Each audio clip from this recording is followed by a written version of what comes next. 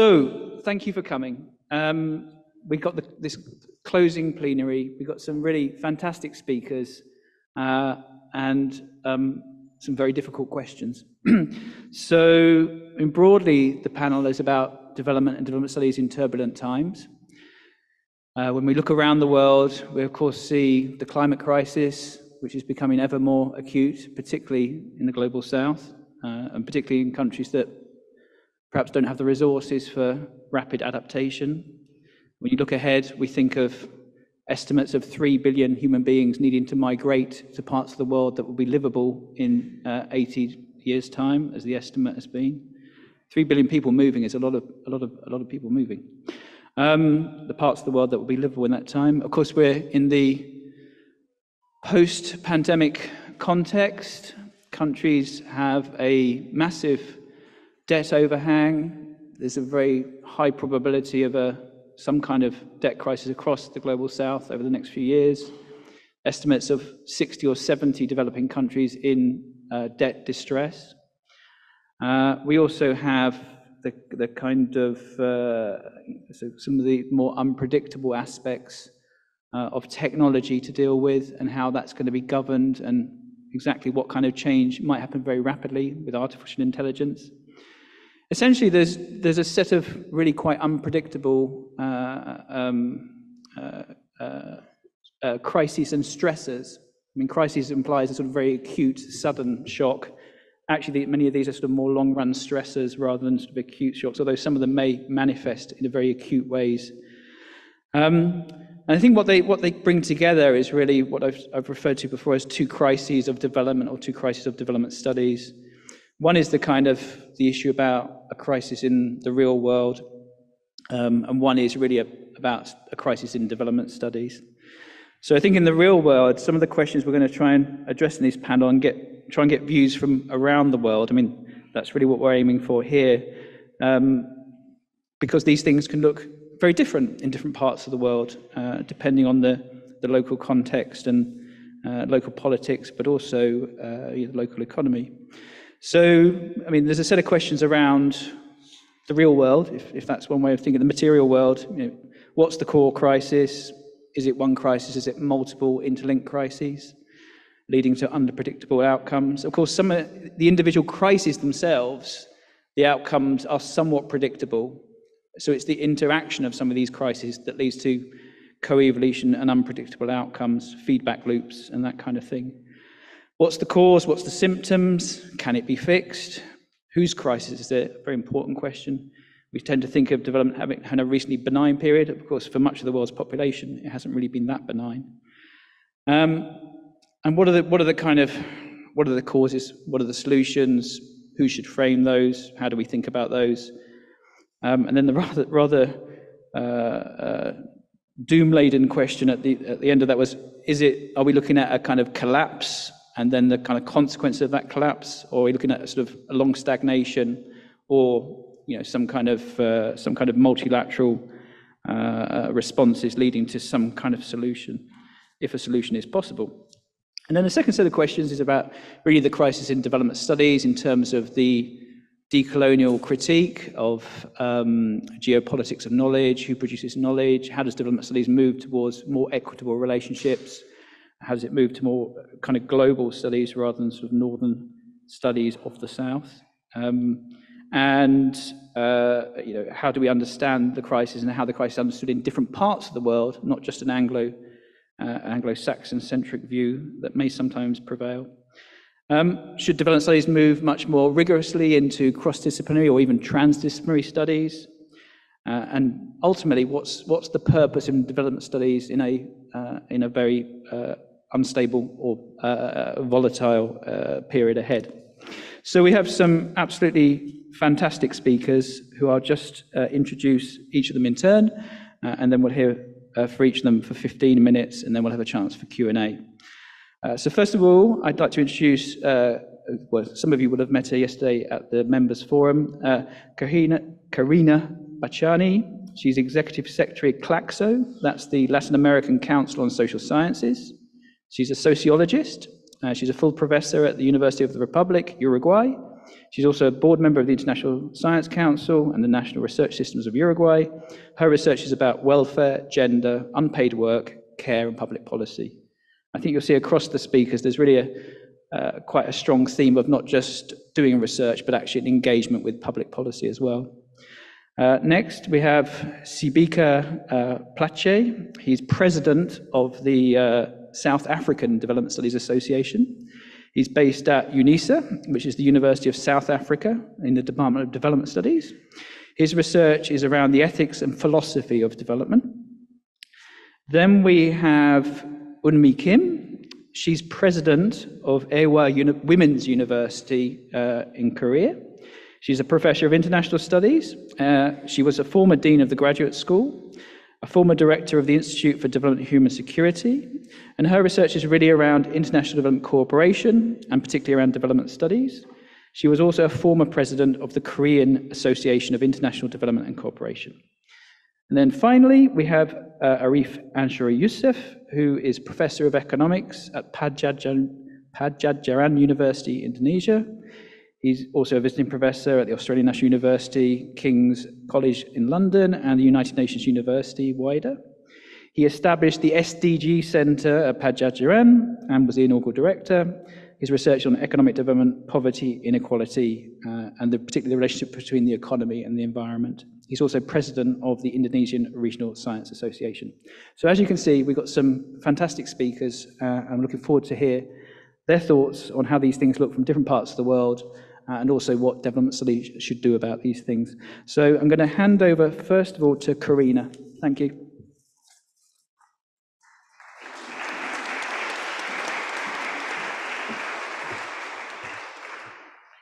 Hello to everyone, and many thanks for the invitation to be in here. Andrew, Susan, thanks. I'm really happy to be here and share some thoughts with you today. I will try to address the questions or the topic from the perspective of CLACSO, the Latin American Council for Social Science. As I said yesterday, we are a network based in Latin America with members from Latin America and the Caribbean, but also members from all around the world. I will start by saying a few words about the context in Latin America and the Caribbean. If I have to choose an image to summarize the current moment in Latin America, maybe I will choose the crossroad. A complex crossroad due to a combination of economic, environmental, political, ideological, cultural, social, and health phenomena that is happening in our region.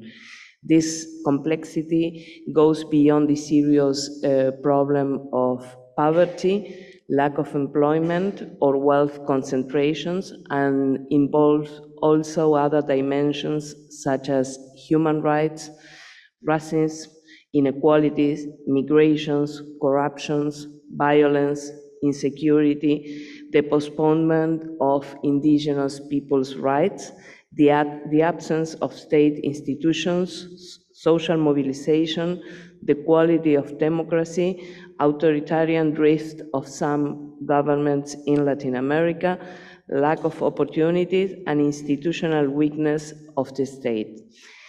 Over the past 2 decades, many transformations have taken place in our region in different and often conflicting dimensions. Alongside anti-elitist programs and inclusive perspective, for example, the economic dependence on the exploitation of natural resources has also been maintained or even intensified in these past 2 decades. Likewise, the state has begun to regain institutional substance and regulatory power, but the tax system has almost not been touched or modified, and numerous forms of labor and social precariousness has been sustained. In the current political context, on one hand, we observe the rise and the return of right-wing neoconservative and neoliberal governments with regressive social policies, setbacks in terms of rights and decent life conditions, as well as violation of institutionalism and non-respect of political and civil liberties and rights. But on the other hand, we also see a persistent and, in some cases, a revitalization of progressive or popular governments at the national level, the two last cases, Brazil and Colombia. Furthermore, despite the relative improvement of economic and social indicators in recent decades, inequality persists and worsens at an alarming rate in this context. Inequality, as you know, is a historical and structural characteristic of Latin America and the Caribbean society that has persisted and reproduced even during periods of economic growth and prosperity. Its high levels represent a clear obstacle to the exercise of people's rights and the expansion of citizenship and democracy. More than half of the population in Latin America still lives in poverty or extreme poverty. In addition, the middle class, which is at risk of falling into the same situation, and the majority of whom work in informal jobs without social protections, represent 40% of the population in our region. The fight against these and other dimensions of inequality has not been effective, and today, more than ever, it continues to be a central challenge for societies and for development studies. That's why I will try to focus the different panel questions from the perspective of inequality and try to address critical notes that we need to understand and develop more in the development studies. Given the diversity and the complexity of factors that constitute the crisis in our region, changes are required to develop agendas on priority issues and approach in an multidisciplinary manner, not only from the diversity of social and human science, but also through interactions with other science and with social movement and policymakers. We identify some critical issues. The first one is democracy, human rights, and peace. We need strengthening democracies based on the defense of human rights that is crucial in the current situation. In pursuit of this goal, social science and humanity must connect with the struggle of diverse Latin American Caribbean social movements, enabling synergies between the outcome of academic research and the knowledge through multiple forms of activism. Second note, environment, climate change, and social development. Latin America, as you know, has 40% of global biodiversity. However, a significant portion of its economic activity promotes the use of energy and systems that are really threatening or destroying this biodiversity. This aspect implies considering alternative development models for Latin America and the Caribbean that take into account sustainable use of natural resources and fair transitions plans that do not neglect rights and social justice. Third, migration and human mobility. Human mobility through migration is a socially impactful phenomenon in contemporary reality. Current migration dynamics in the region are increasingly diverse and complex. We really need to understand mobility as a human right and to promote different changes in policies that are criminalizing these movements in our region. Four, work and education. We have to add this challenge because they are really a complex issue. We are addressing complex issues in work and education. Inequalities occur and are perpetuated in access to equal and quality education, access that is not equitable for everyone, resulting in the perpetuation of this underlying inequality. We have problems in primary, secondary, and university education that not guarantee equitable training and opportunity for everyone in the region. 5, violence and gender inequalities. As you may know, the situation of women deteriorates day by day in our region. In most countries, women are more exposed to violence and inequality. We also have conservative and reactionary political sectors that proclaim anti-feminist target that they call gender ideology and criminalize the diversity that have gained strength in recent years. We also have a big issue with care. We have no care policies in Latin America and the Caribbean, and we are facing really a care crisis with no answer to this. 6, political instability. We are facing different political instability process. Political crises reinforce the situations that I mentioned before, weaken public policies and state capability, and threaten the development of knowledge, mostly in university and in research institutions, either through political restrictions on intellectual freedom or with budget reductions to research in Latin America and the Caribbean. So I think that development studies can play a crucial role in responding to the frequent, interconnect, and mutually reinforced crises that the world is facing and is likely to face in the years to come. Here I identify some special points that development study can address. The first one is the need of reinforce interdisciplinary and transdisciplinary approach. We really need to adopt an interdisciplinary approach that integrates insight from different fields of knowledge, like economics, sociology, and so on, but also with the knowledge that is coming from the social movements and organizations. Then policy analysis and advocacy. I think this is really a crucial issue. Development studies can provide rigorous policy analysis to inform decision makers on effective strategy for responding to the crisis and to prevent future crises. Third, community engagement and participation. We should actively engage with local communities, ensuring their active participation in problem solving and decision-making process. Then, education and capacity building.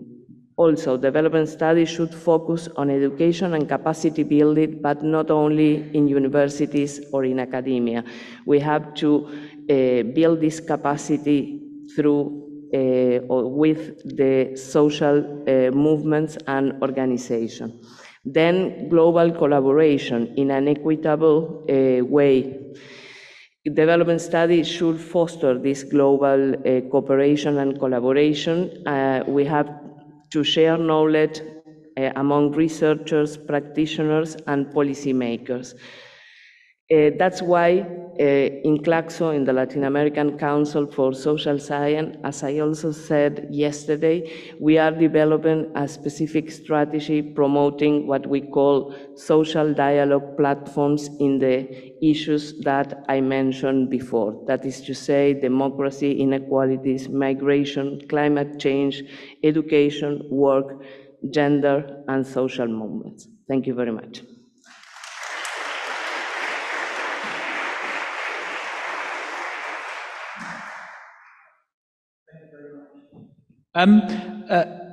Arif, could I ask you to present next? Thank you. Thank you, Andy. I have slide, please. Okay. Disclaimer, I'm not really an expert on global affairs, yet maybe I can be kind of good witness or eyewitness of what happened during the recent multiple crises that happened in Indonesia. The first crisis is the COVID-19 crisis. Next slide, please. So the crisis in Indonesia apparently,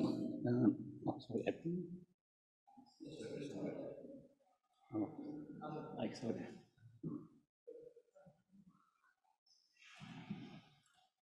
Okay, so COVID-19 crisis killed more than 1 million people in Indonesia, the third largest after India and Russia. I think I know one. I think one out of 10 person I know died during COVID, and it also created a big increase in poverty incidence, especially in those regions which is ground zero of COVID. And until today, as you can see on this graph, it hasn't fully recovered until today. So it's created gap until today, not even close to the pre-COVID rate of poverty incidence. And it creates also large inequality. This is especially in the region that was hardest hit, urban area, Java Island. And until today, the index of inequality also still increasing because of more or new crisis after COVID. And it opens the prospect of what I call destructive recovery trajectory. So initially during the pandemic, in the middle of the pandemic, UN institutions coined the term "Build Back Better" recovery. So use the crisis as an opportunity to improve level of inequality even to the level before COVID-19.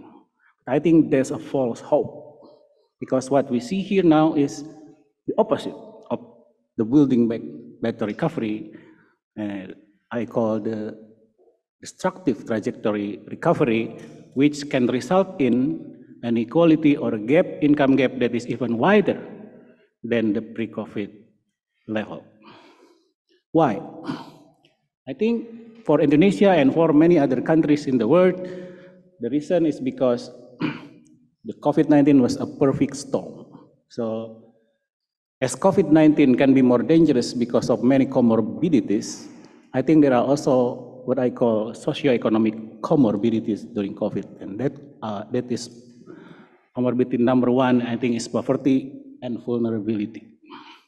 People are proud in Indonesia that we are reaching poverty incidence that is 1-digit percentage. But if you increase the threshold, because we are now upper middle income country, actually that line is too low. And then if you are in upper middle income country, then those poverty level is actually 60.6% now. So that means those poor people are very exposed to the socio-economic impact that the crisis will affect them. Comorbidity number two is high income inequality. Indonesia is actually one of the highest unequal countries in the world. And then comorbidity number three is unfavorable structural transformations, because we are in the midst of stalled industrialization, and it turned out to be into more low productivity tertiarization combined with unplanned or unanticipated urban development planning. And the one that comes with it is formality. So this is not in Indonesia, it is in the world, that actually 61.2% labor in the world, the whole thing, higher even in developing country, I think employ informally. So during the COVID in Jakarta, those who work in Starbucks can be asked not to work during lockdown, but people on the other side, which is selling coffee in bicycle, Starbike, they can't. So comorbidity number four is the social protection in Indonesia. by global standard is low. So we don't invest enough into the social protection. So, and I think that also happened in many other countries. This happened or exists despite the fact that actually Indonesia is not a poor country in terms of natural resource, for example. We are rich. And World Bank, for example, mapped into 4 clusters of how we invest our resource to it. So we may be in the position that we have high capacity to mobilize resource, but low investment in those social infrastructures, or B. I think that's our position there. So, because if you can see, for example, here is the example that the higher your income per capita, the more you invest in social infrastructure. This is water access. Yeah? But if you plot Indonesian subnational regions, which is actually those who have authority and invest in social infrastructure, you can see that the variation is large. In the country, in the region where they have high natural resource, they tend to underinvest in those social infrastructures. I don't know where the money goes. So government can fail to invest despite enough resource. So anticipating future crisis, then I think it's related to the topic that Andy carry here in this session, is that I think we need to eliminate those comorbidities, those economic comorbidities, to anticipate future crisis, which is actually first we have to more progressively eradicate poverty and inequality. We have to reduce poverty and vulnerability. We have to reduce inequality. We have to facilitate favorable structural transformation and also perfecting our social protection. And key to those agenda, I think, is we should focus on equity, not growth only. And think they already start a massive paradigm shift that equity is not seen as an implication of growth, but as a prerequisite to growth, including in America now under Bidenomics. And the second one is we need to seriously empower state capacity, especially fiscal space, by more progressive taxation. That's the only way if we want to be a modern society. And use the taxation revenue to support progressive spending. The last one is we have to keep improving democracy, social contract, institutions, eliminate rent seeking, because that's what's happening everywhere in Indonesia and in many other countries, tax evasion, so that we can redirect resources for social infrastructure instead of being captured by the elite. So this is this is the more priority other than aid, I think. There are opportunities to get this money from inefficiency in the developing world. Another crisis is recent food crisis. This is not Indonesia. I just want to give you the data that puzzle us and puzzle me, that for the last decade, number of people undernourished actually increased by 160 million, despite GDP per capita increased by 16%. This is another crisis. The other crisis, of course, climate crisis. In the context of Indonesia, we keep continue deforestation and becoming a contributor to the global emissions. And this is despite the fact that actually the need to stop deforestation is not really in concern with climate change per se, but because of it has the economic value to our people in the ground. So you know that the value of forests ranging from protection of flood and everything, not only CO2 emission storage. And then this is what happens if you don't really manage your upstream area in the deforestation. So, and this is, I think, the result of people that, or we as a system in the capitalism, that confuse between what is expensive and what is valuable. People sometimes confused about that. So how can we rely on such a system that disregard most things with value? So this is the last slide. So highlight to think about, are developing country in polycrisis? Yes, perhaps, but I think maybe it's a series of different kind of crises with costly socioeconomic impact, as I illustrate to you. So what are the root of this crisis? Well, potential for crisis is always there, but it may have been anticipated with better resource allocation globally or even nationally. And this is institutional root, or maybe institutional crisis, you may call it. And the last one is, in terms of the more future generation kind of issues, capitalism also misleading resource allocation because of the signal that the signal that they give to resource allocation is wrong.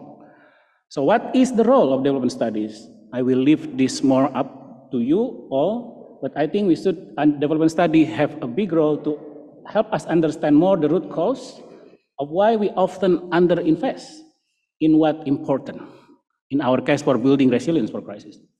And of course, to propose solutions, particularly I think my personal view is in terms of political economy route to the solution.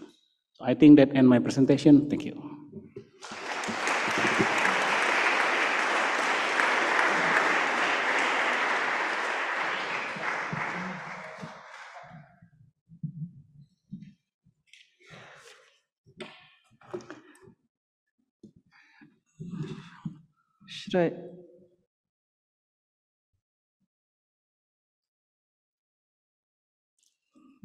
Can someone help with the PowerPoint? It's a real honor and pleasure to be here at the invitation of EADI Conference.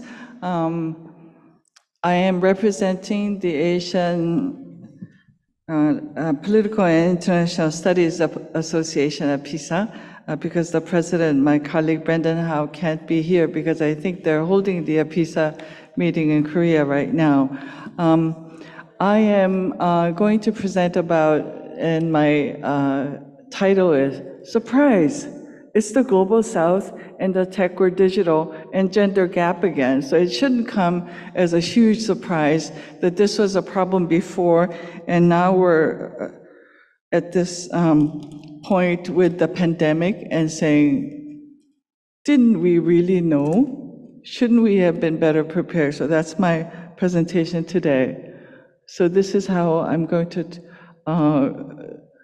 present turbulent times and the compounds of digital and gender gap, the fourth industrial revolution, UN Sustainable Development Goals, the COVID-19 pandemic that hit us all, the triple challenges that's hitting the Global South, a topic that we have been discussed today, way forward for development studies, and my focus of research, which has been on international development cooperation. So here we go.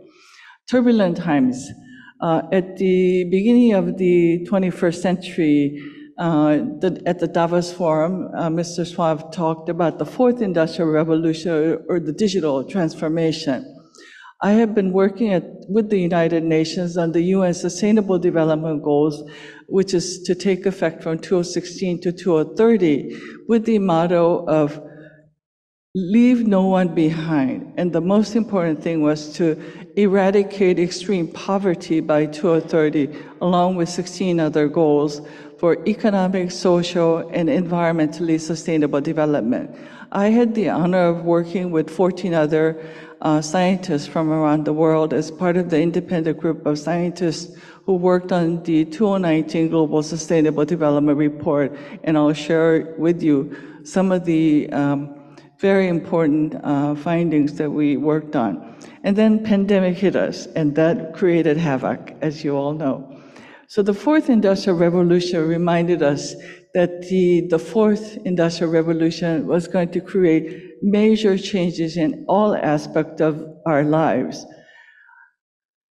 AI Readiness Index, when we look at the data, it looks, the darker the purple is, shows that you are more ready than the countries that are low and lighter in purple. And it's very clear who's ready and who's not. One of the most serious problems that I saw when I looked at that purple map is the brain drain from the global south to the global north.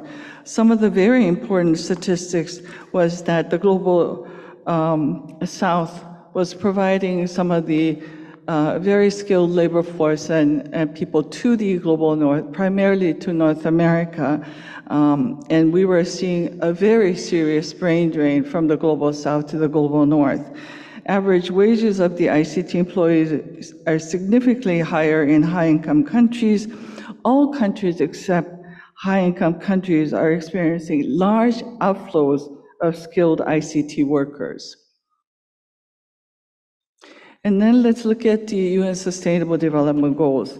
And as I said, Agenda 2030, the most important was to remember, leave no one behind, is to make sure that with the MDGs, we were trying to reduce extreme poverty by half of the 1990 figures.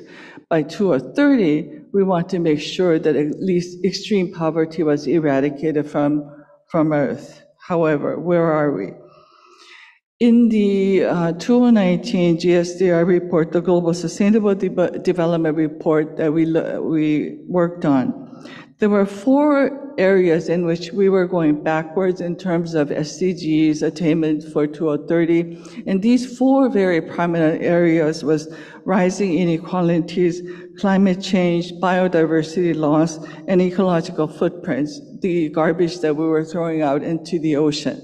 Now, these 4 areas we saw with data were not only going slow in terms of meeting our 2030 deadline, but we're actually going backwards. So we felt already in 2019 that unless we take immediate action to turning back the tides, we're not going to reach the 2030 goals. And when we presented this to the UN Secretary General at the September meeting in 2019, we were all getting ready to do the global, the 15 of us were assigned to do global presentations. But when 2020 COVID-19 hit us, I think I did February and then I couldn't do anymore. This was, for me, the most significant map that we saw worked on in the Global Sustainable Development Report 2019. This map represents the R&D gap, and the most significant issue was the concentration of R&D in the global north vis-a-vis the global south. The UN officials were so concerned about releasing this map that they at first did not allow us to include this in the report. At the end, they allowed us to include it as long as we removed the names of the countries. But you all know where you are. But the stark message from this is the concentration in the global north and in a few countries. And the other thing is that the R&D investments were primarily from the private sector. So it was not for the global public goods. So this map showed very clearly where the concentration was and what was the investment, R&D investment for. Now, the gender gap that we saw very problematic, gender as a cross-cutting issue was showing up in all areas, and gender inequality was very serious in terms of wage gaps, in terms of women in management positions, high political positions, and so on. So we saw a gender gap, a gender inequality as cross-cutting in all areas. COVID-19 pandemic hit the world, and it appeared that the digital gap widened between the global north and the global south. Cost of internet use was getting more expensive in the global south vis-a-vis the global north, not because the cost itself was going up, but because the relative income in the global south was becoming smaller vis-a-vis the global north. So the access to internet and the usage of digital services was getting much more expensive in the global north with COVID. The gender gap worsened with the pandemic, and this was across the world, not just in countries where, like in Korea, where there was still very much patriarchal cultural systems, but this was statistically significant around the world where the care burden or care responsibility was largely taken up by women. Some people say voluntarily. I said, fine, but the reward should be shared. And when women were falling behind in their jobs because of the care responsibility, this has to be taken up seriously by the society. And then the extreme poverty and health inequality increased dramatically during the COVID period.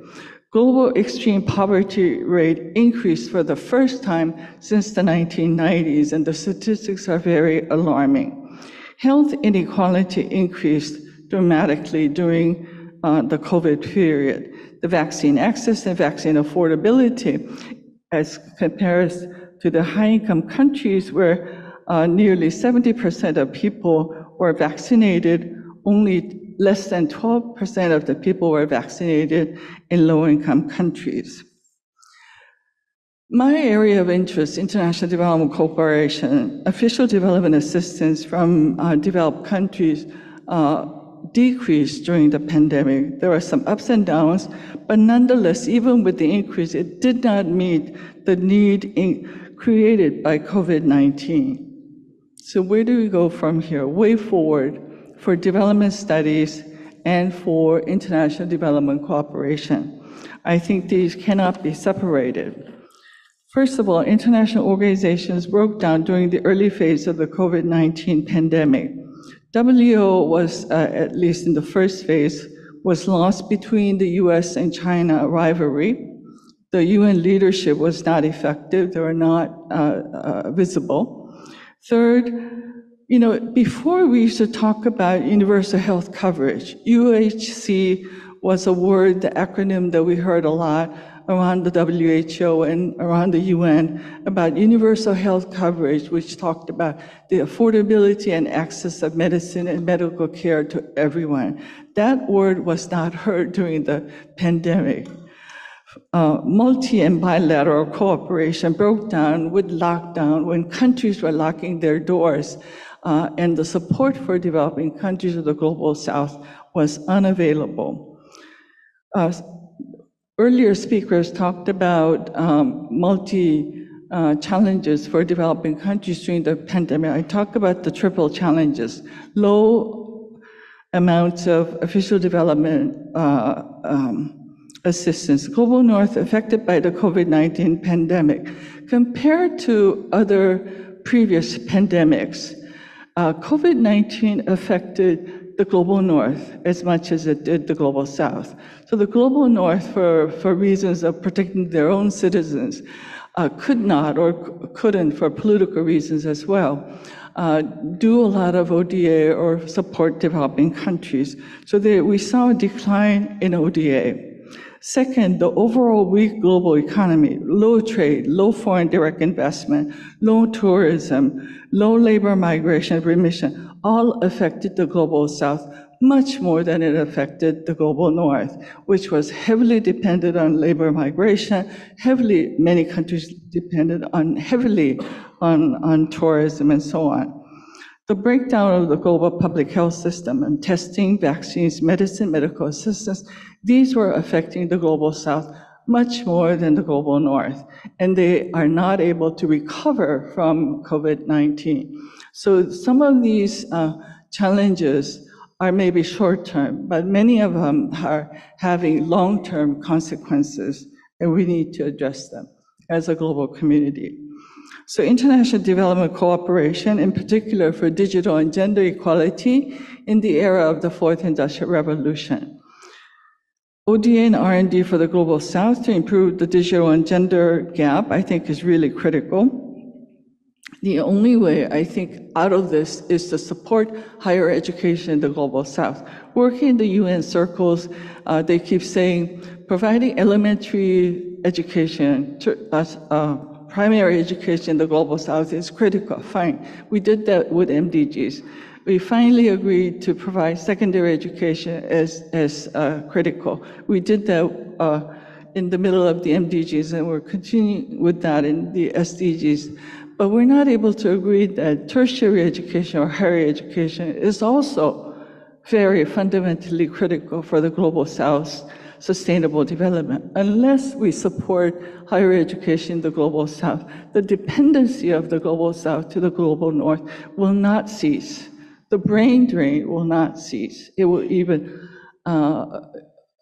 become exacerbated, as we have seen with the AI and with the STEM and with the fourth industrial revolution.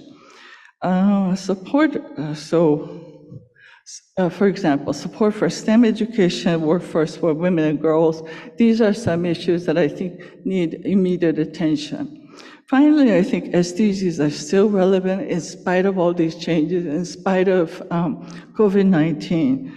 And finally, in line with the theme of this conference, global research, action, partnership, networking among the global northern and global southern colleges, universities, academic associations, and students is a key for sustainable development research, for sustainable development and enduring peace. So great job for EADI. Thank you.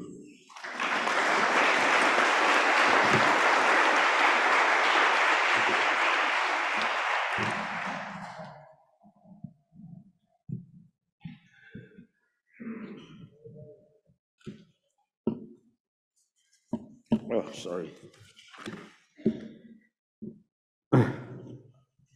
Okay. Thank you so much, Andy, Susanna, and the ADI for inviting me here to this conference to share some of my thoughts about the topic of the day. My name is Sebeka Richard Plaiki. I'm based at the University of South Africa, and I'm here representing also the South African Development Studies Association. So to start off my talk is actually entitled The Crisis of Development and Development Studies in particular as the theme of this panel in the turbulent times in African philosophical perspective. By first stating the obvious, and to me, this obvious is that development in whichever form it is understood requires the existence of human persons to whom development will be directed. This suggesting that the preservation of life is the foremost necessary condition for development to declare itself, one, or the condition which development must foster to be able to recognize itself. In this respect of life preservation, development, for me, acquires a universal moral standard, which I would want to believe becomes universal, at least at a personal level, and for its survival would require some form of satisfaction of basic necessities such as food, health, for all people across the world, according, of course, to Maslow's hierarchy of needs. I believe this is the fundamental point at which a consensus about development is achieved, without much debate. Beyond this principle of preservation of life, development becomes an ideology. This is where the ideological space begins to exist. And of course, this has been infused by ideas such as standpoint theory and Tandon and many people working on this idea of development as ideology, okay? And this is the space that becomes fused with varying value systems, social, economic, and historical experiences of human beings from very different vantage points, all of which have been the source of sharp differences, competition amongst nations, and mostly a source of unmitigated conflict in the history of humankind. This is the politics and the space at which development becomes ideological. It is a tricky and a very complex space that one needs to navigate very carefully if we are to cross-negotiate that with the universal principle of preservation of life. I'd like to put this on hold for a while, and we'll talk about it much later. So if we accept development to fall within the realm of the ideological, then it is reasonable to argue that development therefore becomes an artifact of philosophy, a particular worldview and its cognition, right? And in our history, we know that Development has been, therefore, under the spell of Western philosophy and epistemological paradigm. This is the philosophy that has been well documented, from Aristotle, René Descartes, to Hegel, to Immanuel Kant, all of whom have variously justified Eurocentrism, conquest, colonialism, and inaugurated what Grossfugel ultimately claims to be, and I quote, a Euro-American-centric, Christian-centric, sexist, patriarchal, heteronormative power structure of the world system, which we continue to live under through coloniality and what Nkrumah would have said is neo-colonialism. This would be the world, as we have known, that would experiment projects such as the Enlightenment, industrialization and Western modernity, capitalism, structural adjustment programs, globalization, and now recently, artificial intelligence, all of which are understood to be markers of development, with Europe, of course, being the center. There's a lot of work that has been happening of this, and I do not want to bore you with such details. All these exploratory ideas have been, put out there as markers either of development and signs of success. However, from where we stand, this idea of Western philosophy and its epistemological paradigm have allowed to bear unto humanity what Aimé Césaire believes to be what he quotes, and I quote, a decadent civilization, a civilization of death, and a civilization that is incapable of resolving its very own problems. This is a civilization that does not have the moral authority to claim to invent himself. This is what Césaire would put out there. And a recent example to this is with this Russia-Ukraine war, for example, where in which for the first time we've seen African heads of state traveling to Russia trying to mitigate, between two European warring factions. As to the effect of that, we do not know, but it's quite symbolic somehow to us.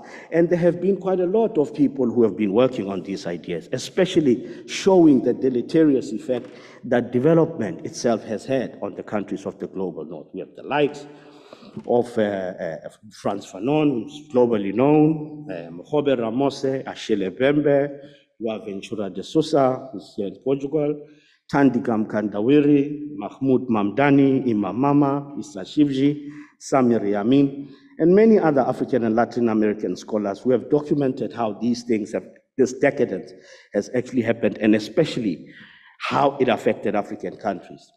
And these problems have stretched from epistemicides, debasement of Africans from ontological self, to escalating problems of racism, nationalism/ultranationalism, chauvinism, xenophobia globally, to rising levels of unemployment, poverty, and overconsumption. And now recently to the problem of climate change, amongst many others, which the global south is facing more in particular. This is the space of human crisis that development studies find itself in. With itself, by origin and intent, being part of this historical problem of epistemicides, chauvinism is Western philosophical and epistemological paradigm, which Césaire has reminded us about. This is the history of development studies, has been actually documented as well. The genealogy of development studies, with its intention being one that would train graduates who would go into the colonial world and administer using British Western models in terms of the administration of the colonial state post-independence. Okay. There's many, Gilbert Rist and many others have actually weighed on this issue, pointing out precisely to these and many other problems that development studies/international development has been, and its complicity to these problems. I do, however, welcome in particular efforts that have been made thus far with development studies in creating consciousness about these challenges and its complicity of Western thought and paradigm and its limit within these. The panel discussion under the theme Development Studies in Turbulent Times, Understanding and Responding in the Age of Crisis is a very good example of this effort of consciousness, including the conscious theme conference theme towards the new rhythms of development, which signifies the necessity for development mainstreaming, studies to be alive to the rhythms that have been precluded from influencing mainstream thinking in development. It is my view, therefore, that consciousness of the prevailing problems of development, it is a necessary but not a sufficient condition to liberate development. This is because development and development study still has got its own structural problems, both internally and externally, which it needs to contend with. Key amongst this being the crisis of legitimacy, especially within the intellectual space in the global south, from where I come from. And this has allowed, and this, due to its legitimacy, the crisis owing due to its historical genealogy, this has actually been one thing that has been fueling a criticism about development, including its continued silence on the problems of race, which were well problematized in the discipline as early as 2000 by Sarah White, in 2006 by Professor Uma Kotari, she's here, maybe she can appraise the process, and Marcus Power, amongst others, who have argued for mainstreaming race theory in development and development studies. 19 years down the line, development studies has not had any impact on the race question in lecture halls, especially, or elsewhere in our field where I come from, especially. We don't speak race in the classroom. Instead, we are witnessing a pushback with race consciousness being considered itself racism. At this very juncture, African philosophy of Ubuntu, for example, and Latin American philosophies such as Buen Vivir have not made it through the register of development studies, even when these philosophies have been appropriated in various ways in development discourse. For example, the concept that have just recently entered the lexicon of development studies and development generally, of sustainable development. It's only recent, and yet these concepts belong to the age-old ideas that are found in African philosophy of Ubuntu, in its conception of being, which exists, structure of being, which is trionic, and it exists at three levels: the living, the dead, and those yet to become, and the necessity to maintain balance for the survival of life and human being. The same principle is also found within the philosophy of the Latin American philosophy of Wayne Bibin, wherein which balance is also more of, what is a requirement for the survival of human beings. Until today, African philosophies are largely absent in the debate on agricultural development in Africa. The natural question would be, under this critique, why should Europeans take these ideas very seriously if Africans themselves, it's a moral duty of African intellectuals to do this thing. I would want to treat that matter at a later stage, perhaps, if we still have more time. But by and large, herein lies the core crisis of development studies. That is the crisis of commitment to its own transformation by opening up to the pluriversal world. It is this lack of commitment of development studies to transform in real terms, which I believe extinguishes possibilities of its legitimacy widely and fuels pessimism in certain quarters of the post-development world, some of whom are arguing for decolonization, with some proposing even the dissolution of development studies in total. One recent example of this is through the recycling of concepts and giving them new meaning in the grammar of development discourse. One such concept we had is modernity, now gravitating towards the idea of transformative modernity, positive modernity, or even liberatory modernity in an attempt to sanitize and give it this new concept a new life. The continued use of this concept, even in sanitized form, is an indication of a desperation for relevance on the part of Western epistemology and continued preclusion of other voices in development enterprises. More importantly, this signifies the default by default rather, the power of white supremacy and Eurocentrism, even within projects wanting to decolonize it. All right? Why do we have to reappropriate meanings when we can simply search for other words or fresher words that are less traumatizing, expressing the linguistic articulation of progress outside the words of main European languages and so on?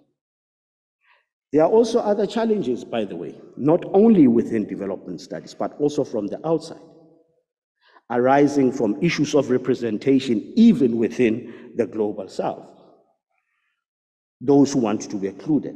This is pointed out again by Martin Linda Alcoff in her essay entitled Problems of Speaking for Others, which cannot be discounted in this debate for those who seek epistemic justice and wants representation within development and development studies. And this challenge is best explained by way of a question, which I'd like to phrase as follows. To what extent are the voices of the excluded groups truly represented when their interlocutors have been imbibed in Western sensibilities through Western education systems? Okay? This critique is linked very closely to the idea of African universities versus universities in Africa. There's a radical distinction there, with one suggesting that the universities in Africa are not necessarily African universities because they are teaching from a particular historical and a philosophical point of view. We have universities in Africa, but not African universities. So that's distinction. How do we represent these things? To stretch this question even further, I would also like to question, can Caliban, the Subaltern, the Efulefu, the Utamention, or the Kafir speak? Is he capable of speaking truth about his wants and under the prevailing power structures of the hegemony of this world that we have inherited? Further to this challenge is the question of whether the global south represents a homogeneous group between and within nations in the world that is increasingly marked by hybrid forms of existence, acculturation, transculturation currents. And this is the point in which I want to move in a particular direction of sameness, which I think I will speak if I don't have time. Yes, no time? Which I think I will try to speak to. Unity in sameness. Because I also truly believe that the idea of difference and politicized difference has no place in development, but we will come to that. I want to believe that all the problems and pretenses of development and development studies still offers us the opportunity to liberate humanity. And this will require serious commitments to transformation, which will be marked, amongst others, by refocusing development to fundamental questions. And these are the questions of humanity. And to quote one scholar, the question that we need to contend with is what fundamentally does it mean to be human? These are human questions which I believe development studies should be contending with. And flowing from this question will be a natural requirement for us to rehumanize development in ways that are universal to humankind. And with this, I'd like to make these following proposals. These are by no means conclusive. They can be contested. It's just rough ideas that one is putting through. The elevation of the centrality of human life. And I want to use human life very carefully here. By human life, I mean appropriating the concept of the anthropocentric. No. The elevation of the centrality of human life within the context articulated through the philosophy of Ubuntu One and Buenos Vivir, where in balance, we are not having an over-representation of the human over every other species. Let life be the main category for which development itself wants to do.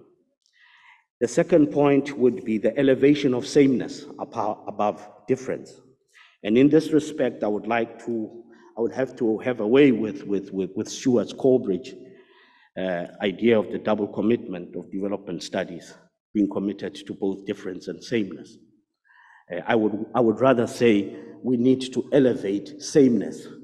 Development should not be committed to difference, but rather to sameness. Because conceptually, I have a problem with the idea of difference, especially in a multicultural, hybridized form of life, because the idea of difference arises from ideas of identities, many of which Benedict Anderson has told us that they are imagined, and the ideas of identity very much, they cannot exist outside claims of some forms of puritanism, which is pureness, a concept which I really do not believe in, that there's anything that is pure. But nevertheless, I would go in to accept that perhaps maybe it's time to elevate a sameness rather than difference. Epistemic justice and development of the new grammar for development and development studies.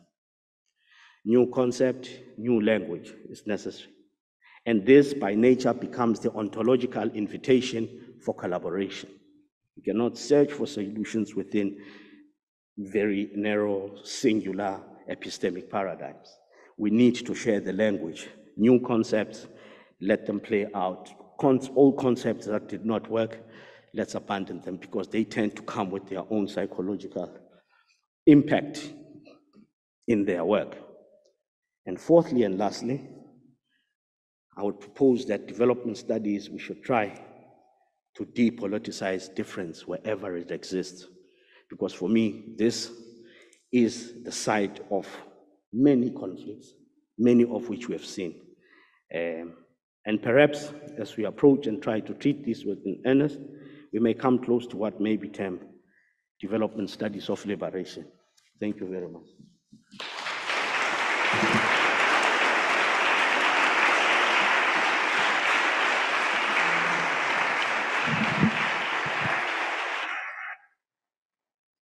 So a very big thank you to all the speakers. That was very, very interesting and thought-provoking. Just to summarize a little bit before we open for questions, we've heard perspective from Latin America on the crisis and the implications for development studies in terms of trans-disciplinarity, policy advocacy, local participation in education, perspective from Indonesia, focusing on economic comorbidities, and a particularly interesting question about the role of development studies where the lack of resources isn't the issue. The resources are there, but I mean, it sounds like what you find in a developed country. The resources are there, but they're just not used to deal with the social issues. That sounds very familiar to me, coming from a UK perspective. A perspective on the sort of digital inequality and gender inequality, and particularly the Sustainable Development Goals and the implications for development studies around global partnerships, higher education, and building those things. And a perspective from South Africa on ethics and philosophy, challenging and the complicity and the legitimacy of development studies, talking about issues about rehumanizing development and development studies, thinking more about sameness and how to engage with that, thinking more about new language and new concepts, and the need to kind of open up development studies much more and think about those aspects of social justice. So I think we have about 40 minutes for questions and answers. I'd like to invite the audience to have the first round of questions. Thank you.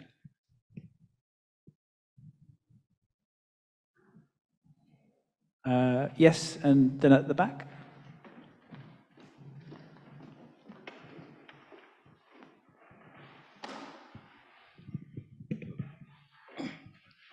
Thank you so much. I'd like to be very much grateful to all of you for those thought-provoking submissions.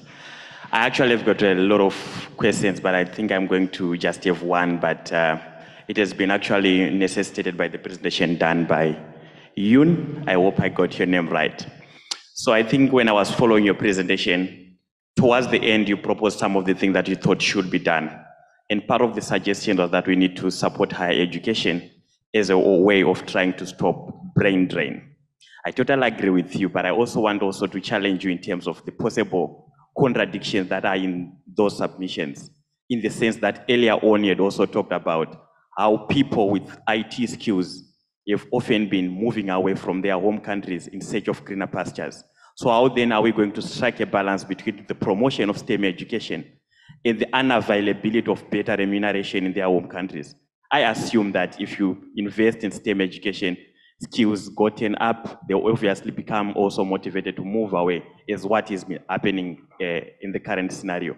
So how do you strike a balance in such an arena? It's for you, but anyone else who would want also to pitch up in it, it will be so interesting to hear your thoughts. Thank you. Okay, thank you. And Balash?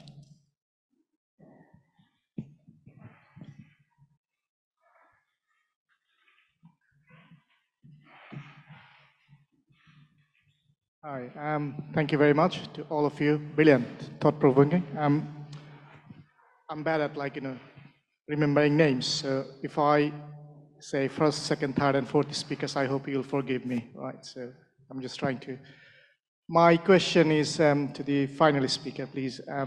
What you have proposed is personally it resonates with so many amazing stuff, really. But I would also hope that possibly you can predict, especially from third speaker's point of view, that we are going backwards, that it might be dismissed by some people or some powerful actors of the global development as an utopia. So I'll keep the question simple. What are the challenges you envisage to implement the suggestions you have made? Thank you. Thank you. Do we have one or two others in this round? Yes.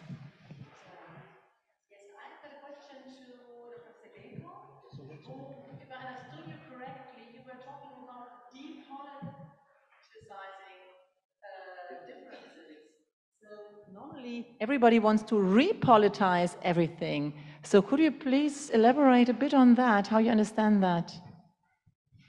Thank you. Perhaps we have time for one more? Yes. And then we can come back for a second round in a few moments. Hello, and thank you for your presentations.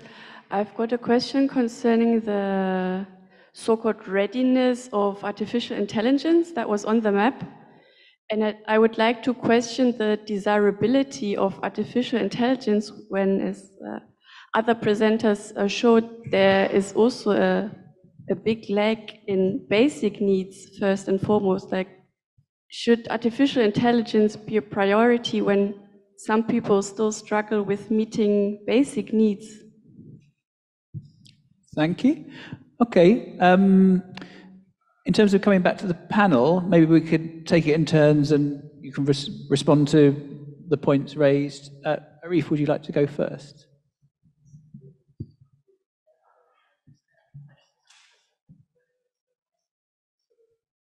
Yeah. Okay. So, I'm trying to remember them all now. So there's one question on sort of how to depoliticize difference. How do we depoliticize difference when actually many people want to politicize difference? There was one question on should we focus so much on artificial intelligence when many people in the world have such substantial widespread poverty. But should we be focusing on artificial intelligence when many people in the world don't have basic needs? That focus on R&D. And help me out, someone. We had the question at the back, which I think was to Sabike. Yeah. Can you just repeat it because it? Sorry.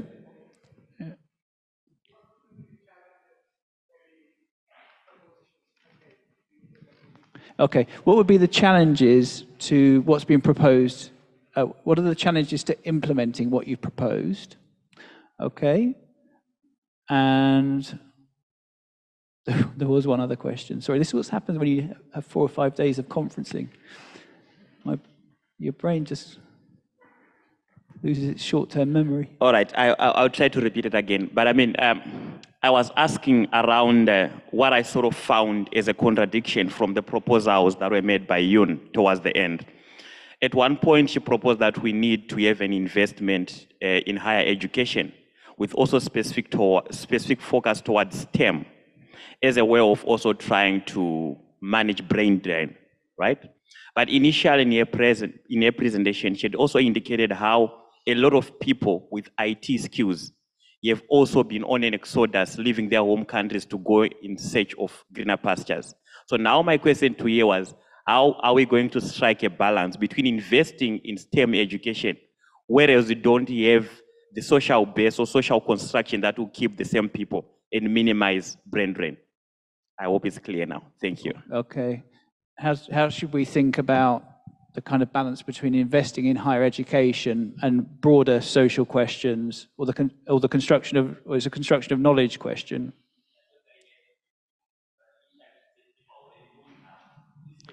Okay.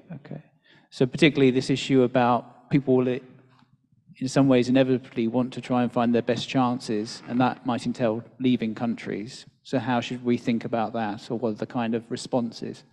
So people may wish to try and find their best chances in life, and so that may entail moving country. How would we address, for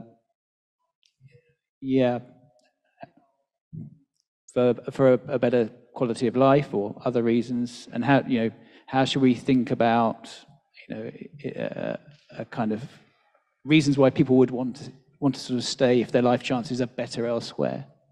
Okay, thank you very much. Arif, if I come to you first. Okay, thank you. Let me attempt to comments or of the 4 questions. I think all the 4 questions is somehow related, including the last one, this desirability of artificial intelligence, because it is related to the first one, which is it affect our education system, including higher education, but also it affect jobs quality that may be displaced by this new technology. So in terms of higher education, I think that I understand that it is necessary for higher education to serve as a vehicle for socio-economic mobility for people. But I think in the context of this development, higher education cannot be separated from the overall research ecosystem. So it's not only higher education, but research ecosystem in itself. So it means it has to be related to how much money the government invests on R&D and on research, which is quite low in developing country, in Indonesia particularly. Even we have potential to invest more. So that's my comments to that. And then the challenge to implement all of those suggestions, I think it's related to the third question that also you raised, which is depoliticizing or repoliticizing, because in my view, the biggest challenge of this is political economy. Always. It's the politics of this. That's the biggest challenge. And if you have more direct planning approach in development like China or Singapore, in one way or another, maybe you are in a better situation. But in a country like Indonesia, who are recently becoming the democracy, not yet mature democracy, it's a bit of a challenge. And that's, I think, so I really look forward to the more discussion about this political economy from one other speakers. I think that's my take. Thank you. Thank you for those very good questions. First of all, the reason why I showed you both the global north and global south in terms of the R&D gap and the goals that we have for sustainable development and the 4th industrial revolution is to point out that the 4th industrial revolution is really presenting a very important a challenge that if we're not in training for STEM and AI, we're going to really fall behind. The trend with the AI and STEM is the inequality will rise inexorably if we don't get into STEM and AI, and it appears that that's going to exacerbate the inequality. So what I would like to suggest is not do a zero sum with do I provide funding and opportunities for STEM vis-a-vis social protection for poverty and for hunger, is we need to expand the support for the Global South for the time being to make sure that there is enough support for higher education and for STEM and AI in particular, so that the Global South does not fall behind beyond repair.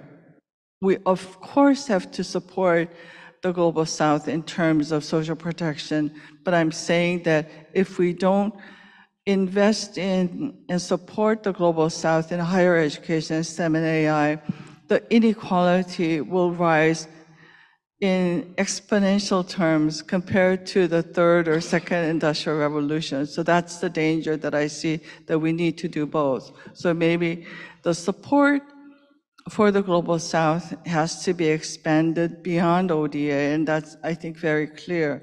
So I wouldn't take, this is one single pie. We need to divide whether we have to prioritize STEM vis-a-vis poverty reduction and support for hunger programs. I really disagree with that dichotomy. Second, in terms of the labor migration and supporting those individuals who want to improve their economic lot by migrating to the north, I'm not disagreeing with that, but those people who would like to return to their home countries to contribute, because of the concentration, that extreme concentration of ICT in the Global South, because of that concentration of higher education in STEM and whatever fields in the Global South, even if you wanted to go back, you cannot go back.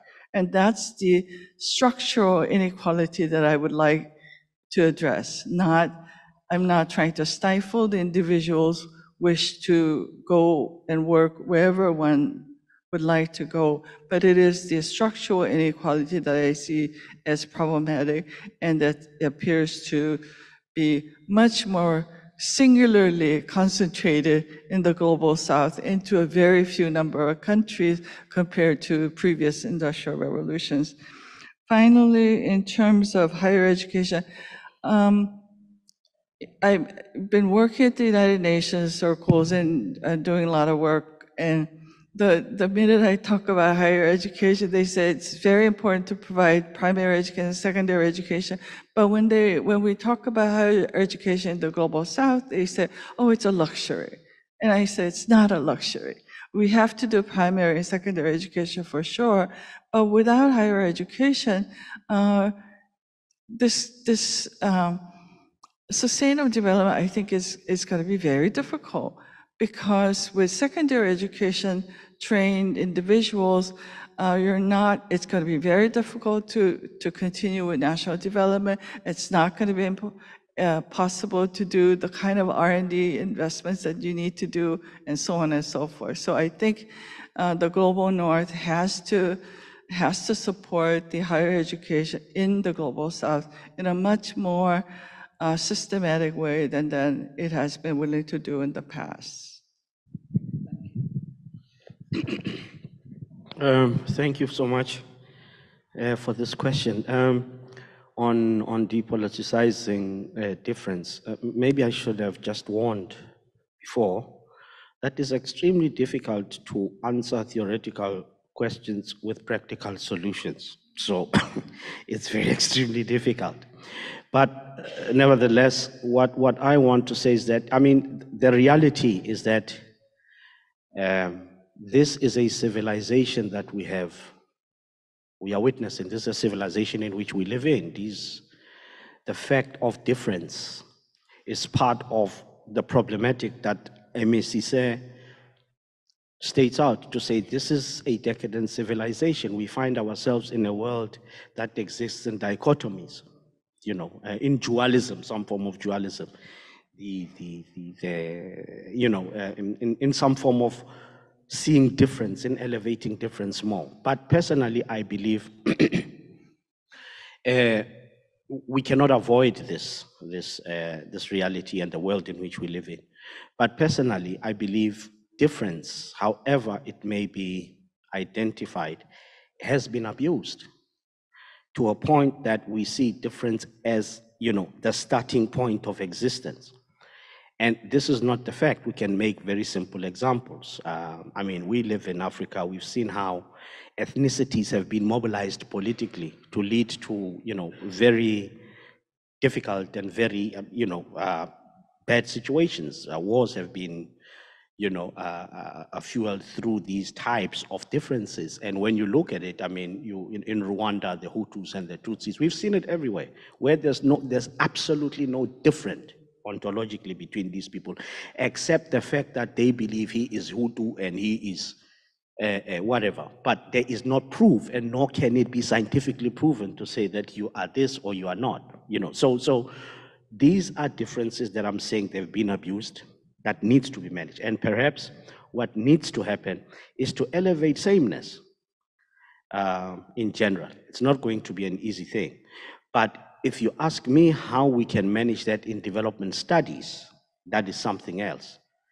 But I truly believe, we are more common than different, I believe, because even some of these identities, they are not scientific, they are not true, they are imaginaries that people have. They are not concrete, especially in the world today that is just, informed by the idea of motion, movement, and so on. Yeah, so I think we should drop it. It's difficult, I don't know how to, but it's certainly something to imagine. Thank you. Thank you. I will start by saying that maybe we have to have a focus on pay more attention to the political dimension of everyday life, what we say in Spanish, vida cotidiana, everyday life, and the political dimension that we can find there, because maybe analyzing this, we can find some answers for the questions that were raised here. I think after the pandemic, this was obviously, I believe in this before the pandemic, but after the pandemic, this was really clear for us. If we took this, if we take, this perspective, we have an example in Latin America, is what we are discussing now, and we name it the care society, putting life in the center, putting care in different ways of discussing and seeing care, but we name it the care society that we need to build in our region. Obviously, this need that we focus on equity and that we discuss things with life in the center. And we also need to improve, as it was said here by other panelists, the state capacity in order to push for this change and this transformation in social contracts. We need to improve democracy, and there I want to insist once again that for really improving democracy, and especially participatory democracy, what we need is social watch or citizen watch and participation to push democracy to another level that is really need in, I think, in the global south, but I will at least say it for Latin America, because now we have this kind of capture democracies in many countries, and I think social work and citizen participation can be one of the answers. Thank you. Sorry, I got one. Thank you very much. We'll go for a second round of questions. Just before we do, I'm thinking about all this. What does it mean for EADI, or what does it mean for research and teaching associations? And so as we go to another round of questions, it'd be really nice to hear your thoughts on what are the implications of the discussion for EADI or any academic association, but particularly EADI, because we have special responsibility for EADI's direction and future, all of us. So what might be the implications of the discussion for research networks like EADI, research and teaching networks, or what might be the priorities?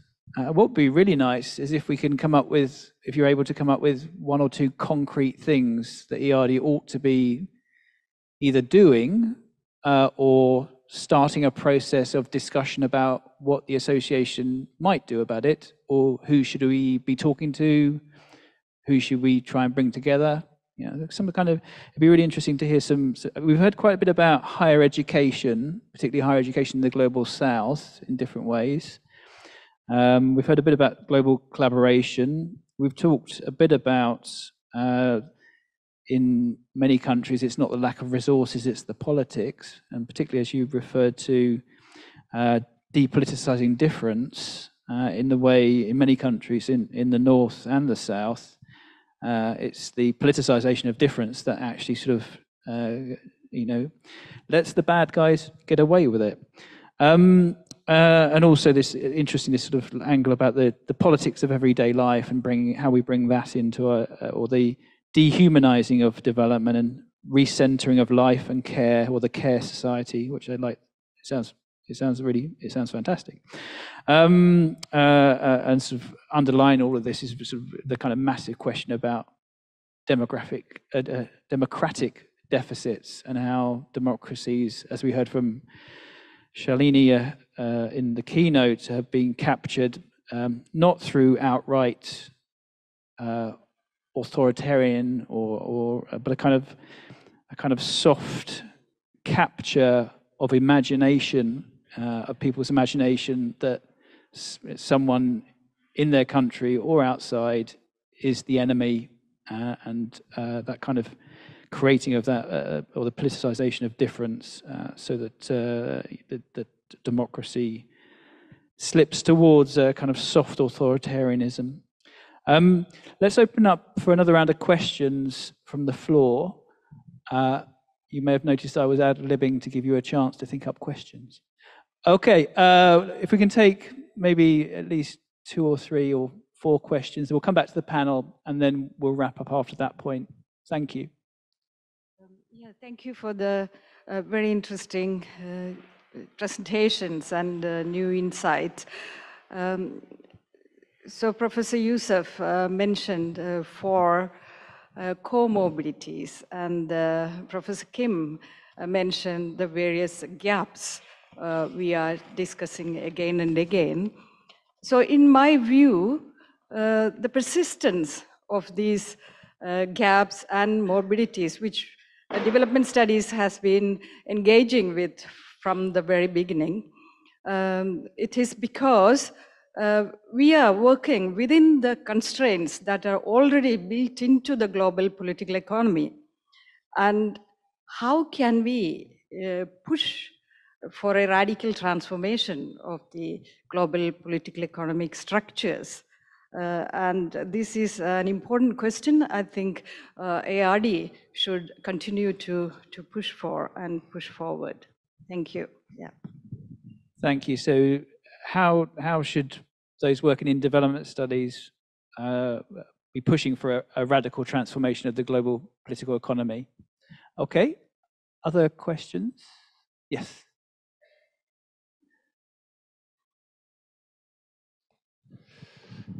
Yes, thank you very much for your presentation. Just in line with that, And you were mentioning soft authoritarianism, where we had a presentation on a couple of days back.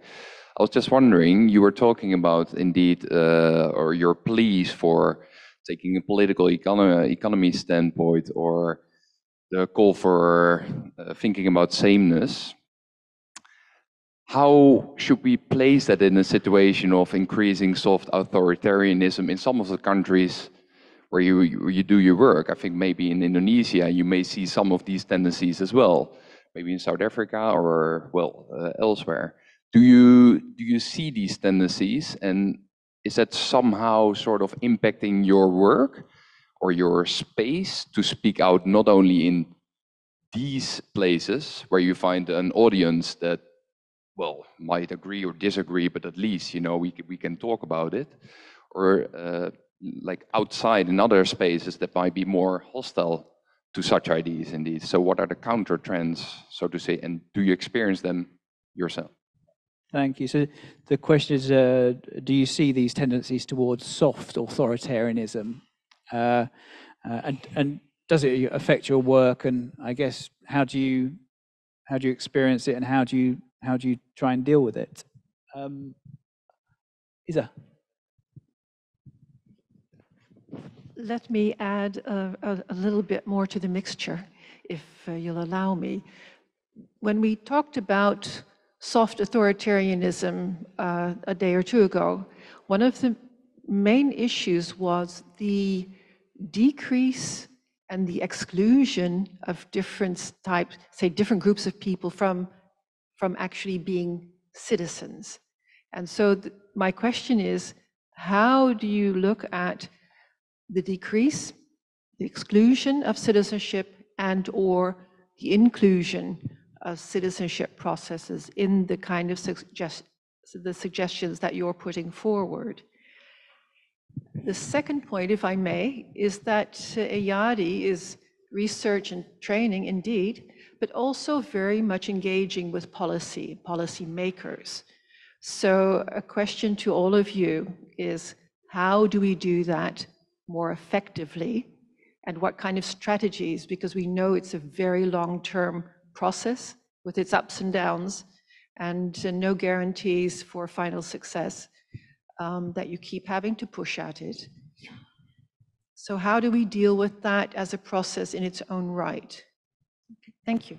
Thank you. So the first question is about soft authoritarianism, particularly the exclusion of some citizens as a kind of the creation of political difference, as you referred to. Kind of, I don't know if you can talk about de-citizenizing, but anyway, the inclusion or exclusion of specific social groups in order to create, a sense of otherness. And the second about EADI, one of the things we would like to do and have done, but we want to build on it, is to do much more policy and advocacy work. And so if you have any advice on thinking about those kind of questions from your own experience, as ESA points towards, it's a long run goal, because, but in the short term, of course, there's things we can do, but the kind of structures we're dealing with really are a long run project. But any advice to the association would be, from your own experiences and your own perspectives from different parts of the world, would be really useful. I think there's probably a chance for one more question before we come back to the panel. Uma.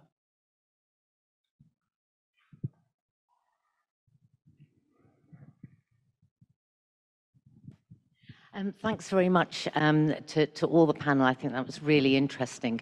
My question might come as a bit of a sort of surprise to people who know me, because I'm always sort of challenging and critiquing development and development studies. But my friends hopefully will agree that I've mellowed as I've got older. And so my question is about sort of, where are things working?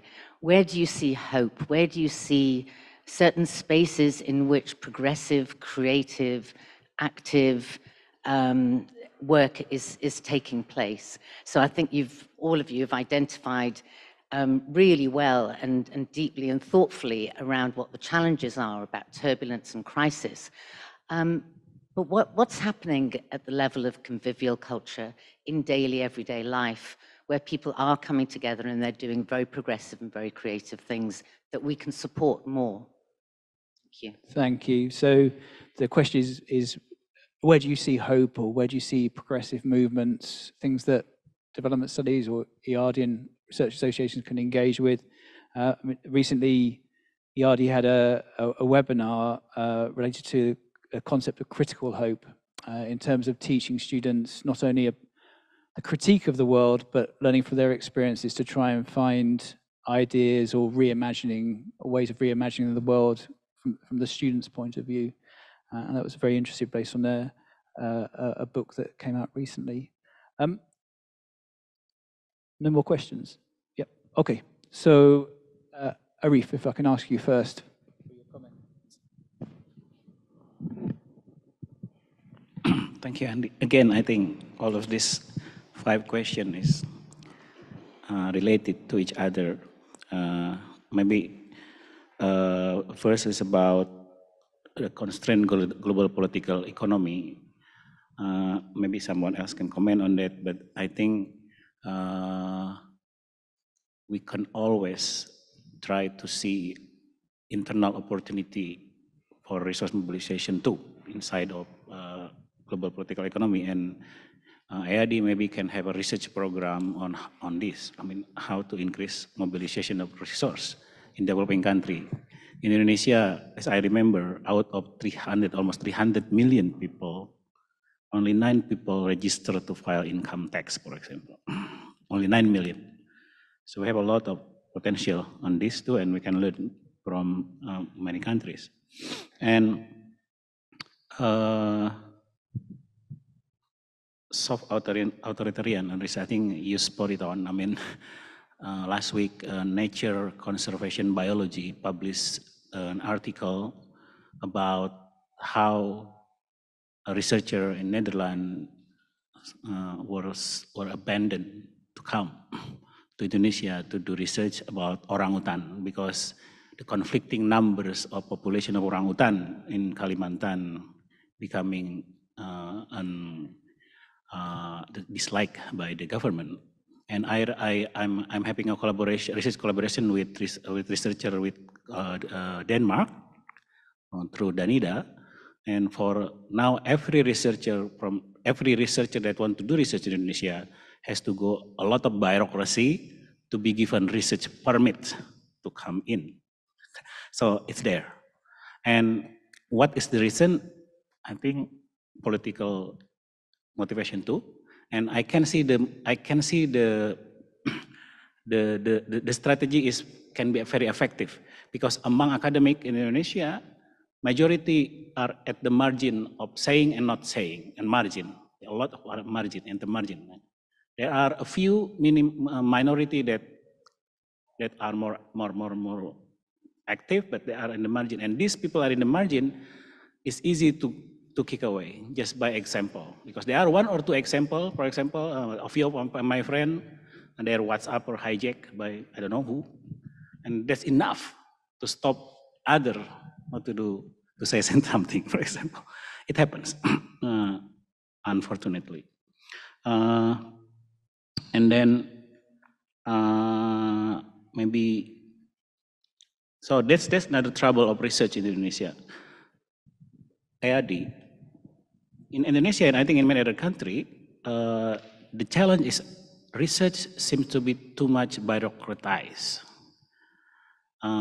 Directions. Even in Indonesia, the National Research Agency was, the chairman of the council was headed or led by the head of the main political party. That's very bad. I mean, so what we need to educate Indonesian scientific community or even the government itself is that direct research has to be among a scientific association, and research has to be global. So maybe EADI can give examples of how to do this. I mean, that's this one. And the second one is, I always hear about decolonization here in this conference, but I think my field experience in doing legislations with government my critiques to those processes is always the same. We always, for some reason, try to attempt to start from scratch. Everything started from scratch. Let's begin with brainstorming and blank papers. But there are many lessons learned from other mistakes that people in the North did in the past that we can learn, I think that's not to be decolonized, I don't know the term, yeah. But that's also, that EADI also can, can have initiative on that. Where there is hope, many, given my complaint before about some certain soft authoritarianism, now in Indonesia, actually, basically people are free to say anything, and there are compromise within the government. There are some progressive ministers, there are some not. There are some ministers who are doing reform, there are some not. I should acknowledge that. But there is hope that even in the circle of the government or cabinet, well, should be more, but still I think it works. And Indonesia, we cannot forget that it's the largest Muslim democracy in the world. That seems working a bit slowly. It's not regressing. I cannot say it's regressing. It's progressing, as you can see. So there is hope. That's one of the hope that we have. Yeah, thank you. Let me just go in the order of what I think I would like to talk about. First of all, EADI, I think coming from the Europe side, Europe has had a long tradition in development studies, in association with development cooperation, colonialism, all these things tied together. And you also had very critical sort of assessment and critical thinking about the role that you have played in the world.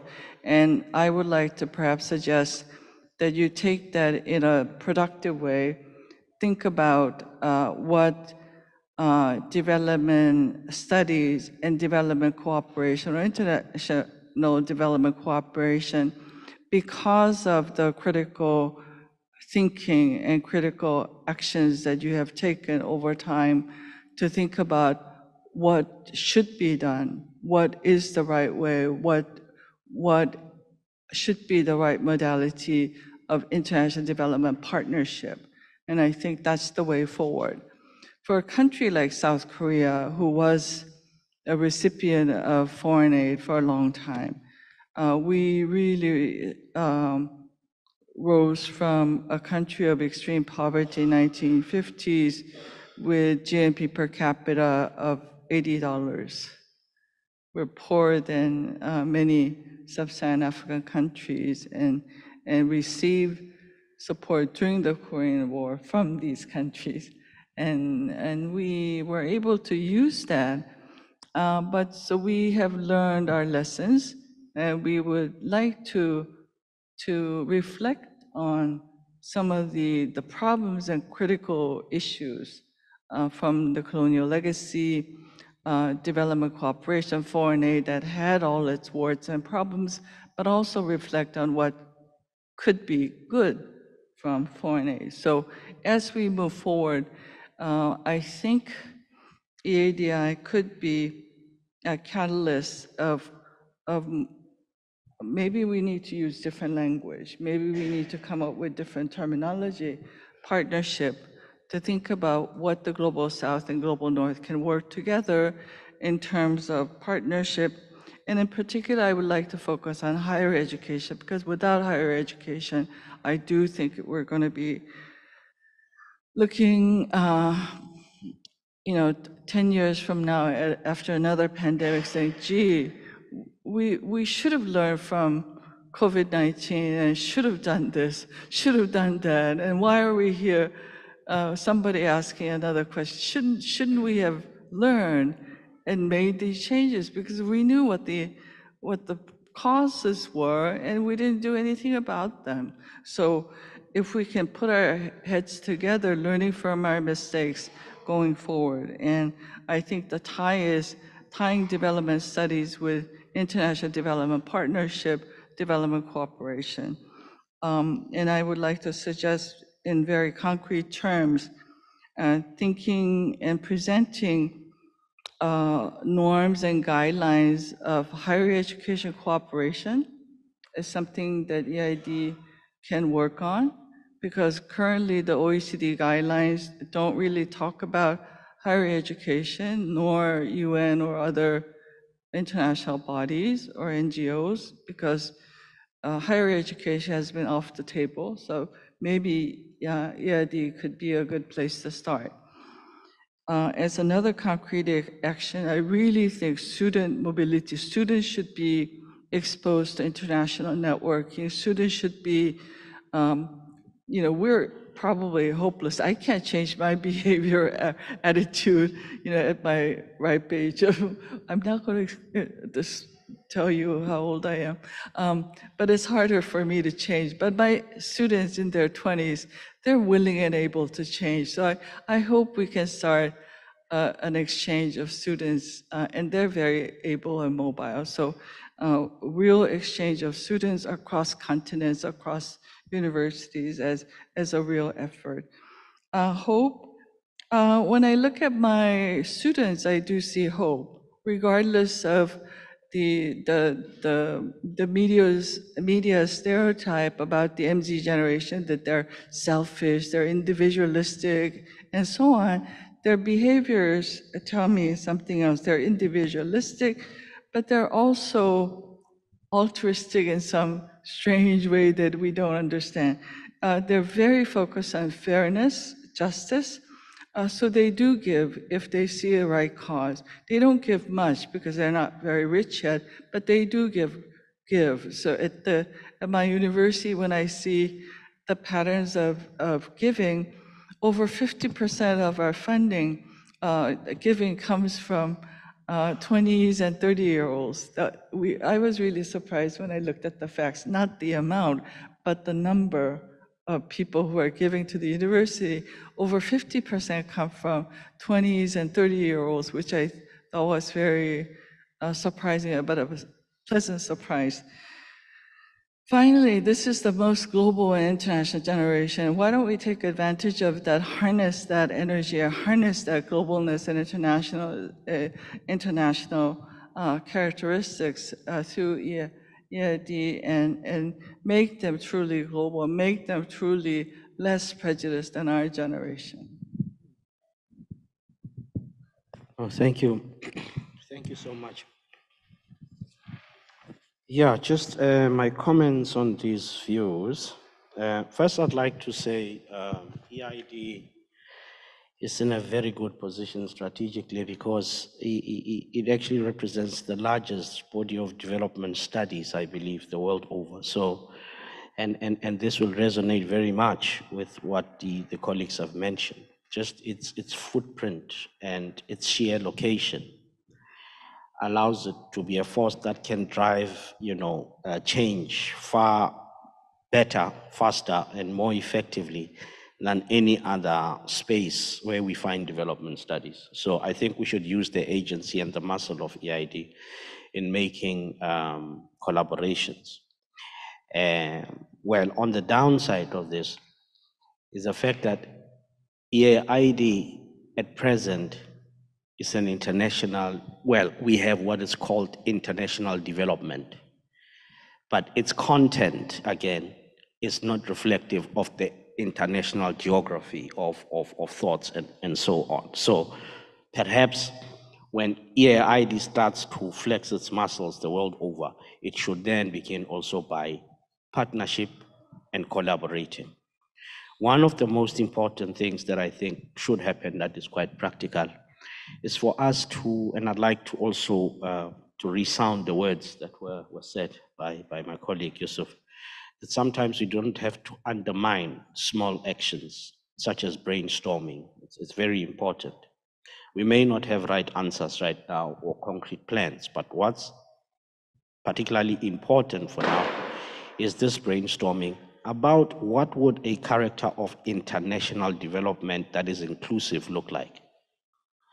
We may have several research projects bringing people across the world together to imagine this and put it down to say, this is what we conceive to be international development. We may have several volumes. I'm not a person of the isms. I'm more into the idea of movement and motion, which will change. It will, of course, change over time. But if we start the process of what an inclusive international development looks like, the idea can, of course, germinate, and it can, we don't have right answers right now, but certainly getting people, different people, I use this word very with protest, because I'm more for sameness, around the table to bringing their thoughts, their experiences, and negotiating those. And I'm sure a consensus will be agreed. For once we'll have something that is meaningful, that we can call it international development, that would be applicable everywhere. And that for me is a sense of hope that I have. Of course, and another sense of hope for me is this platform in of itself. It's already making that initiative. And development studies, I really truly want to congratulate it, especially from this side of the world, from being amenable and also accepting, critical dialogue and being able to accept its own problems, acknowledging its own problems, because that's a starting point of us to reconstitute or to reconstruct, how we imagine a future of development to be like. And it is really with great humility, that we see this. I truly appreciate this, because we have to, I believe, accept the wrongs and be able to identify opportunities where we can reconstruct for positive implementation. Thank you. So very short, because we are running out of time. Regarding your question about the EADI, I think that maybe one way is to reinforce what you are already doing, but reinforce this global collaboration and partnership based in an equitable manner. I think we have some examples here, and this is quite important. I also would suggest that you develop or reinforce this idea of more community engagement and participation, just to be sure that you include all voices and not only the voice of academia or universities in everything. Obviously in this kind of meetings and congress, but also in all day activities. Maybe the example that I gave yesterday, what we are doing in Claxo, this idea that in every program that we develop in Claxo, that is to say research, training, communication, or whatever, we always include academic, policymakers, and social movements together and articulate them in every activity. And finally, the question about hope. Very briefly, I think this idea of the political dimension of everyday life, for me, represents really a hope. And the idea of having common or public, that is a discussion, but maybe common goods and values.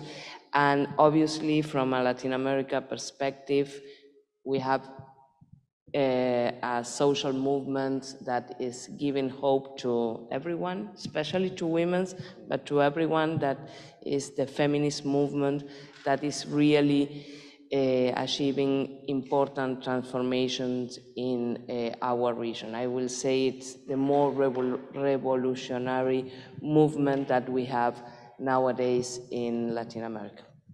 Thank you very much. Well, let me just try and conclude. I won't take too long, because people are waiting for the lunch and we're slightly over time. It seems to me there are reasons for hope, picking up on that point. I've got a list of things that EADI can think about next, and I will be inviting you to brainstorm with us these things too. So there's an attempt to co-create in a global community.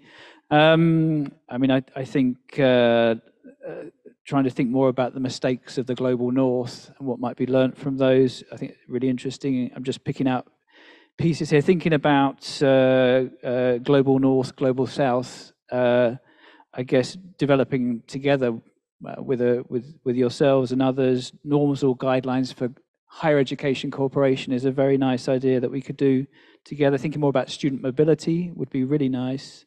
Of course, there are financial constraints, but that maybe there's ways to overcome those.